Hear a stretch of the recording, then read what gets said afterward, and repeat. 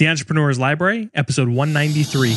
Welcome to the Entrepreneur's Library, the only book-centric podcast that reviews all the top-selling business books and shares authors' perspective firsthand. This is your resource to finding the next great book that will enable you to grow personally and professionally. Welcome your host, Wade Danielson. Welcome back to the EL. Today we have Andy Bounds, author of Top Dog, Impress and Influence Everyone You Meet. Welcome, Andy, and thank you for joining us on the Entrepreneur's Library. Wade, thank you. Before we take a deep dive into your book, Top Dog, will you take just a moment to introduce yourself and tell us just a little bit about you personally? Sure.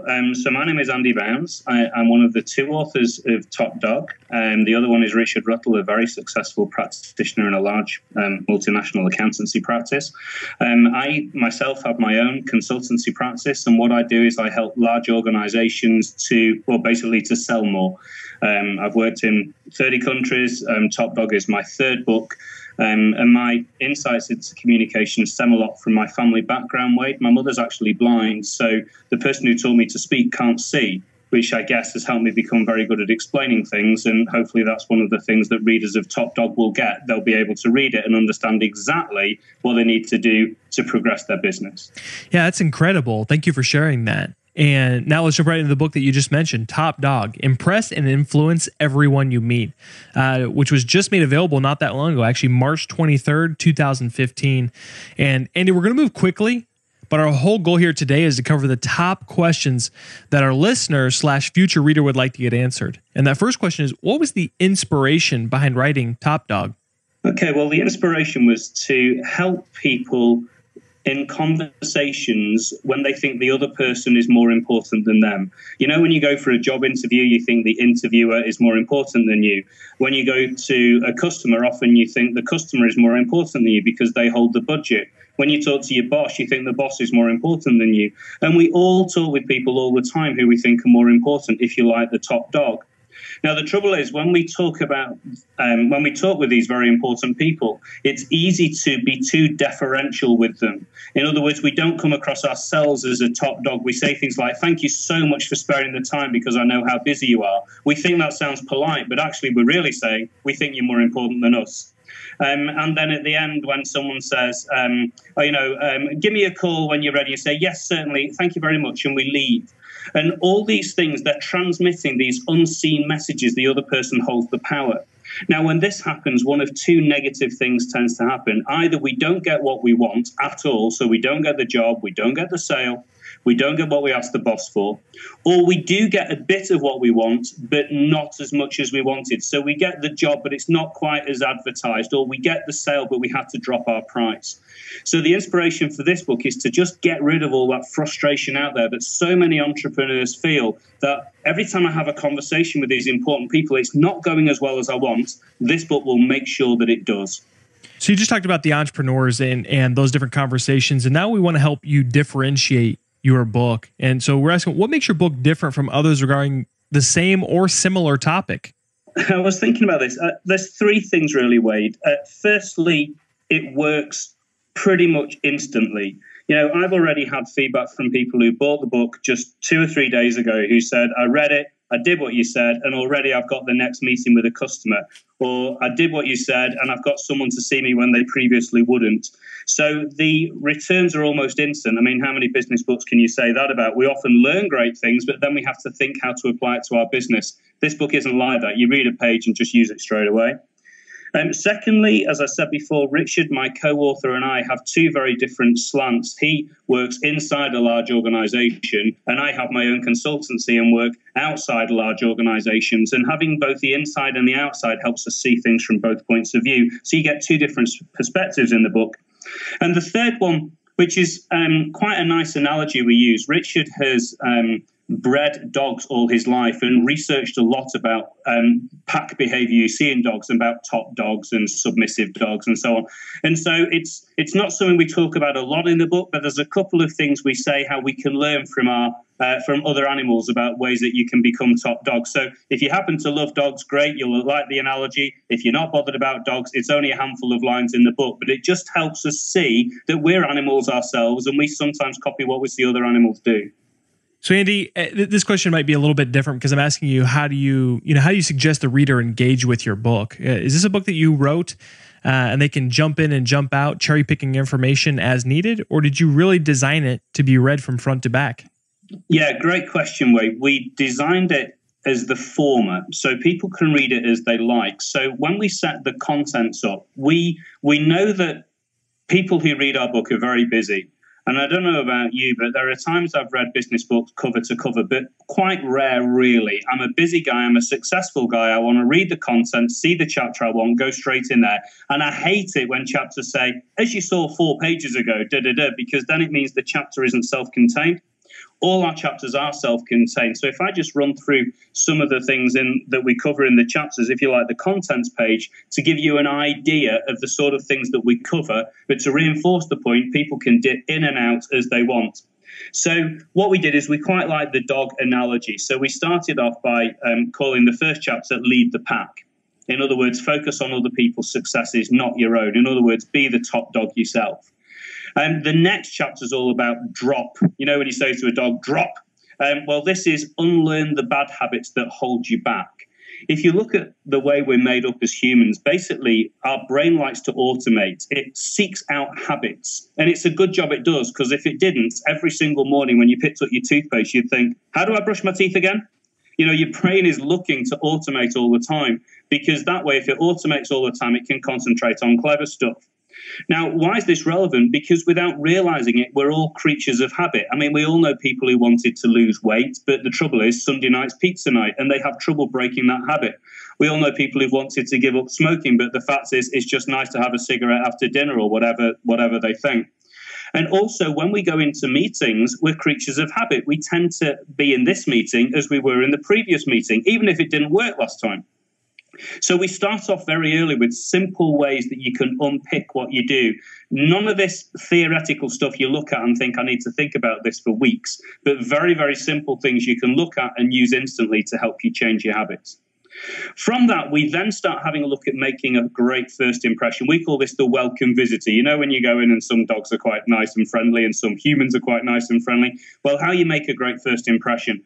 As entrepreneurs, we have so many meetings with new people that we do more first impressions than virtually anybody else. And we all know how important first impressions are. We all know you never get a second chance to make a first impression. So why is it that when people go into all these meetings, they very rarely practice their first impression? They don't know the first sentence that's going to come out of their mouth. And therefore, just like cleaning your teeth, you kind of use the same sentence you did yesterday. So we show you how to create a very good first impression. And as you know, if you start off well, people have this wonderful first impression and it lasts a long time. You know, almost if you're not very good, it takes them a while to realize. But going the other way, if you start off in a very boring way, what you tend to find is they think that probably you are boring and it takes them a while to realize you aren't.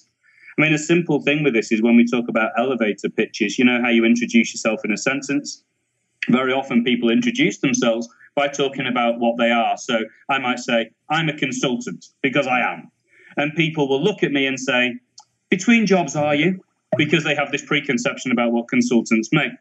But if I talk about what I call the afters, in other words, why is the other person better off after working with me? All of a sudden, I don't talk about what I am, a consultant. Instead, I talk about what happens after I finish. So I say things like, well, I help companies sell more than they thought they could.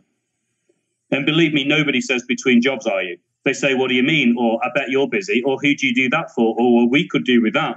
So just things like practicing how you introduce yourself sets the tone for everything. I mean, would you rather speak to a CPA or someone who can slash your tax bill?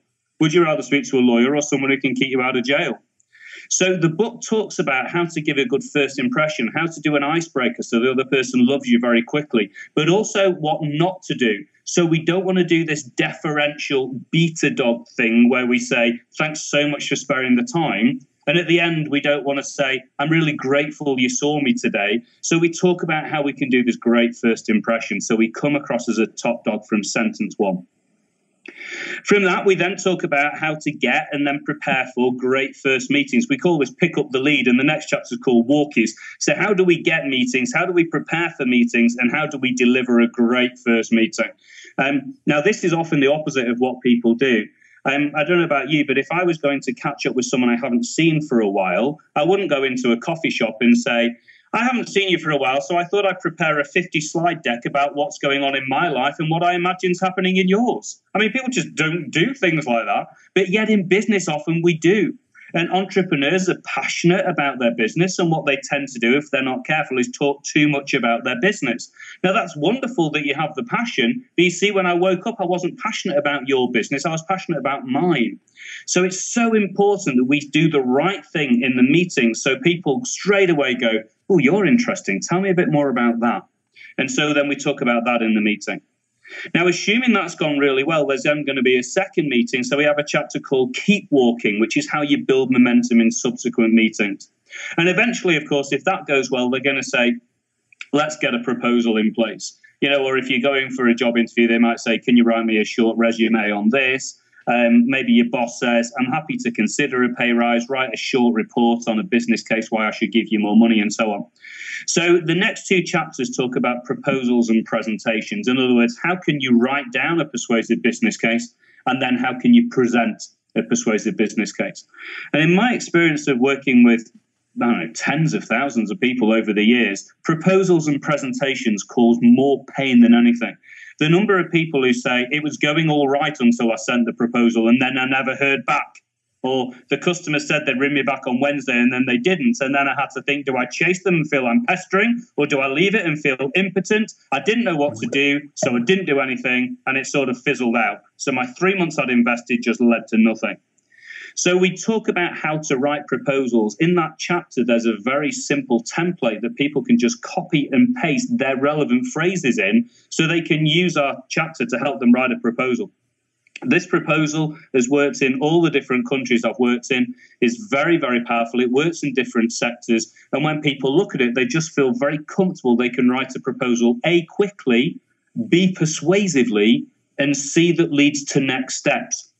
And something that we talk about in the book, actually, is never send a proposal and wait for the customer to ring back. When you send the proposal, you say, okay, so the two next steps are this. I'll send a proposal for you, have a look at it. And of course, the second step after that is we have a chat to discuss it.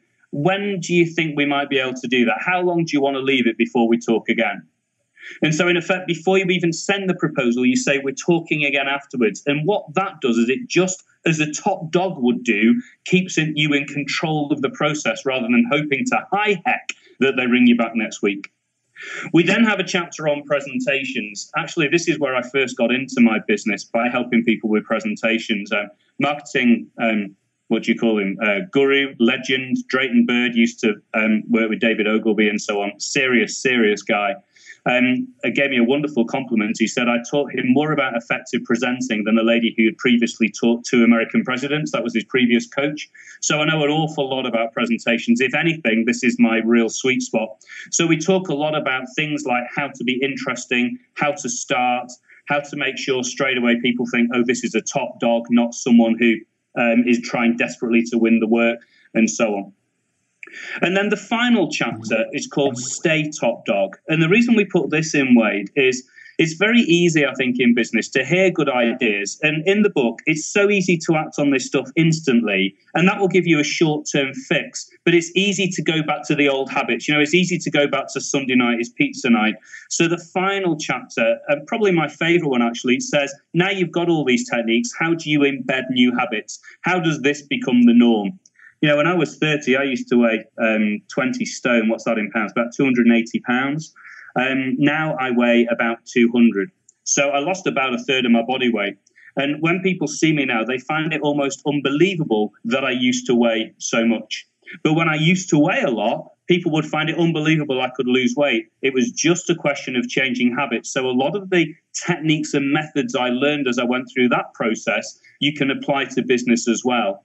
So it's very short, very pithy, very clear final chapter that just helps people make a long-term sustainable change rather than read the book, use it once, and then just go back. So I hope that sort of answers your question, Wade. Is there anything you want to particularly ask about what I've said? No, actually, you did a fantastic job. And the next question that we're going to ask is for you to break it down one step further. And in that, if the reader can only take away one concept, principle, or action item out of your entire book, everything that you just took the time to tell us in the last couple of minutes and break it down for us, what would you want that to be? It would be to be a peer of the person you're talking to, be an equal of the person you're talking to. In other words, you're a top dog too. So it's important always that you come across as their equal. So just this morning, so as we talk now, this is evening UK time, I was talking to a potential customer today, and she said, we really want to work with you, Andy. We just need to go back and make sure we've got some budget. Now, that's a perfectly reasonable thing for a potential customer to say. But what then happens is if I say, yes, thanks, off you go, in effect, the power is left with her. So I said this. I said, OK, that's great. Thank you for checking that. But I actually think there's two things that are important. Yes, we've got your budget, but also we have my capacity because I'm really busy too. So how about this? Why don't you go and check budget? I'll go and check capacity for the deadlines you're talking about, and we can circle back in the next couple of days just to see how aligned we are with this. And so it's only a simple change, but what it does is it helps us be peers. And at the end of a meeting, I don't say I'm conscious of your time. I say I'm conscious of time here. Why don't we do this as next steps? I'll do this, but could I suggest that you do that? And all the way it's equal. And what happens is these top dogs, they want someone useful. They want someone valuable. They want someone who's a peer of theirs. They don't necessarily want someone who's deferential and subservient. So very short answer to your question is to succeed with important people, become a peer of them. And that was quote worthy right there. And that leads into our next question, which is, do you have a favorite quote from your book? And will you take a minute to explain what it means to you? Yeah, sure. So it's interesting. There's a number of quotes in here. One of them I've discussed briefly before about afters. Nobody cares what you do. They care what you cause. So I don't want someone to complete my tax return. I want somebody to cause me to pay less tax. I don't want a website. I want new sales. Nobody's going to buy my book, but they do want to impress and influence everyone they meet. It's like the How to Win Friends and Influence People. That's a great title for a book because it talks about afters of reading the book. So that's one that I like. But another one, because I just found this works very well. Okay, so at the beginning of a presentation, this doesn't always work, this script, but it just worked beautifully on this occasion. Richard was called in, and I thought I'd like to quote Richard here because I'm speaking on behalf of both of us because we're both equal partners in this book. And a group of consultants had asked him to introduce the sales pitch, which was many, many slides long, very, very boring. And Richard said this to start the presentation to the group of buyers. You've seen our slide deck. You've read our proposal. Proposals and slide packs are necessary but dull. So rather than take you on a death march through materials you've already seen, I'd rather we use this session to focus discussion on what the critical factors are and how we can best work together to make sure we deliver outstanding results. And what I love about that is it's self-deprecating, the death march idea. I love the idea it's important, but they're dull. But I just love what he does is straight away, he's become the top dog in that meeting. Not more important than the people he's talking to, but definitely the peer. And so I would urge entrepreneurs listening, whether you get the book or not, always work out in advance scripts that you're going to say to situations you're going to face. There's only so often you can be surprised when someone says they don't have budget. There's only so often you can be surprised when someone says they don't have time for this. But if you don't work out your scripts in advance, what will happen, Wade, is you tend to habits kick in and you say exactly what you said last time. So the only way to change that is use pre-prepared scripts which you practiced. Now, the book has loads of scripts like that, which if you like that one, happy days. If you don't, write another one, but know in advance what you'll say. But I think in the book, probably we've got 40 or 50 different scripts for different situations that people can use straight away, just like that one. Andy, thank you for sharing both of those. And we'll put those in the show notes at the elpodcast.com. So for those that are mobile right now, out driving, walking, running, doing whatever they may be, they can go back and access those, think on those a little bit deeper. And Andy, this next question It's really our final one, and it's asking not for any book recommendation, but I like to say the book recommendation. So if there's only one book you could suggest based on the way that it's changed your life, created a paradigm shift or a lifestyle shift, what book would you recommend? It would be a book by Fred Lee, LEE, called If Disney Ran Your Hospital. It is the best book I have read by, I don't want to exaggerate here, 10 million miles, on customer service. So this gentleman, Mr. Lee, had worked in hospitals all his life. He worked for Disney for a bit and then went back to hospitals. And he found that a lot of the wonderful things that Disney do for customer service, you could actually transfer back to a hospital. But the reason that hospitals weren't aware of this, again, is because of the habits they're in. So it's like, when you go, certainly in the UK, if you go in to see an ill relative, when the nurses have got staff changeover, if you say, how's my ill relative doing? They often say, I'll tell you in a minute, we're just doing staff changeover. Now, that is cultural, it's endemic, it's habitual, but it's definitely not obligatory. They don't have to do it. And he said, well, going into Disney just opened his eyes that someone at Disney would always find the time. And he makes the point in his book that time is, I'm paraphrasing him here, but the way I say this is time is never about time. Time is about priority. You've always got time to do something if you think it's important. It's a bit like you hear people say they moved house 6 months ago and they've not had chance to empty all the crates yet, the boxes. They have, however, played Call of Duty for 6 hours over the weekend. And you say that's just it. Like, time's not about time. It's about priority. If you thought it was important to empty the boxes, you would have done it. And the thing I loved about this Fred Lee book, If Disney Ran Your Hospital, is if you prioritize the right things, you can change your customers and therefore your lives very, very easily. I love it. It's a great book. Thank you for that recommendation. That's actually the first time it's been suggested here on the EL. So I always appreciate learning about new books. And Andy, before we depart, can you recommend the best way for our listeners to not only get more information on you, but also get information on your book, Top Dog? Sure. So the book is easy. It's on Amazon.com. We're very pleased when we launched it in the UK. It went straight to number 1 in the charts. It was actually their number 1 book on communications for a couple of weeks. So that was cool. So you'll find it on Amazon. Of course, if you want to come through to my website and ask me any questions about what we talked about today or about the content, I always reply to any email I get. I love talking to people who like my stuff. Why wouldn't I? That's just andybounds.com. And the other thing, Wade, is a lot of people like to learn by reading, but also a lot of people like to learn by video. And I have an online video club where members get videos of me giving advice. So the first month we talk about how to sell. The next month is how to communicate. So no more boring meetings at work. The third month is how to network so you can actually work a room quickly and get contacts from it. We talk about presentations and referrals and so on. So if people want my advice by video, they can have a look for that on andyboundsonline.com.